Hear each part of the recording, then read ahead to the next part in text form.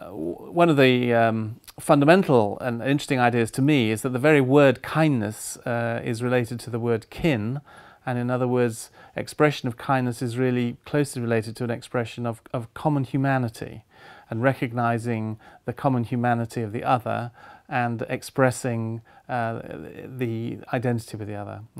One way to think about this is that rather than a sort of professional client relationship within healthcare, I have tried to promote the idea of an expert-expert relationship, that the health professional has particular expertise and concerns, but also patients too are experts. They're experts in their own philosophy and history and family and so on.